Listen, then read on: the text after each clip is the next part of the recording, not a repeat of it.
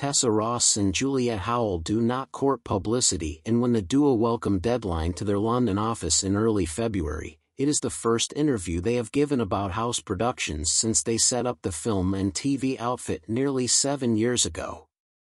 The Zone of Interest and The Iron Claw are in UK movie theaters when we speak, serving as a timely reminder of the company's film credits, which have been built brick by brick. A second season of James Graham's drama series Sherwood will drop in coming months on the BBC, and the House principals are fresh back from LA as they line up US partners for new projects. Drama in the works include a series about the Costa Concordia cruise ship disaster, a TV adaptation of the musical Kathy and Stella Solve a Murder, and an early-stage project with Ncuti Gatwa. In film, there is an adaptation of an Emer McBride novel, and a starry cast will soon be announced for the Semplica Girl Diaries. Richard Ayoade is starring in and will direct the latter, from a script he wrote with George Saunders, and Cornerstone is handling sales. The existing slate is diverse. On the film side, it ranges from genre piece and Matt Smith starrer Starvaker to Andrea Arnold's much-anticipated film Bird, about which little is known, but which will be ready later this year. In TV, the slate includes varied fare such as Italian-language mafioso drama The Good Mothers and British political drama Brexit, The Uncivil War.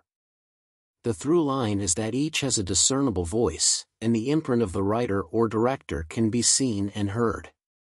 That's why we think we can do things differently. It is about the creative, it is about the author and authorship, says Howell. That purity and protecting that voice in the right shape and on the right platform is why we set out House the way we did. Ross is a former head of film for and Howell ran TV at Working Title, so you'd expect them to be well connected. A recurring theme for them is the power of relationships, which is borne out by the fact the company often works with business partners and creatives on a repeat basis. Each film has a patchwork of partners, and the likes of A24, Cornerstone and Film Nation all feature.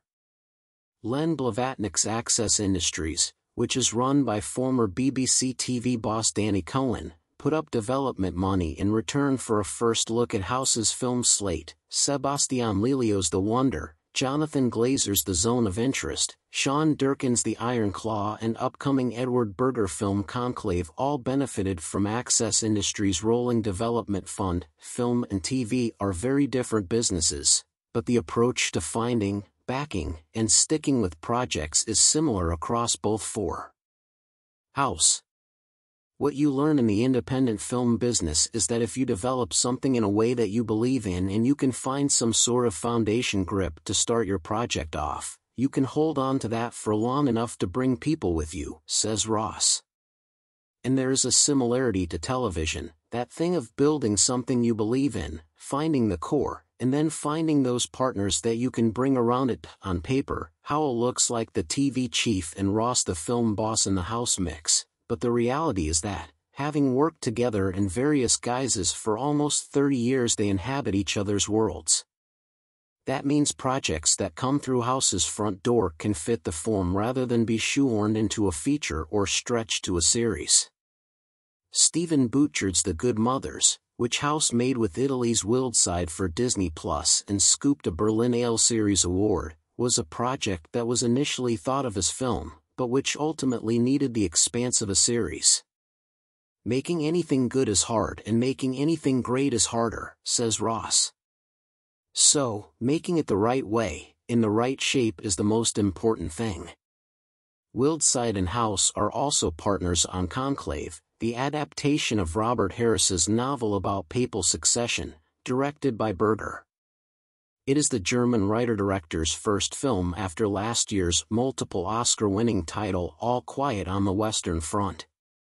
Speaking to the continuing relationships theme, Butchard, House and Wildside are working together again, this time on a drama-based story of the Italian cruise ship Costa Concordia that ran aground in 2012, resulting in 34 deaths.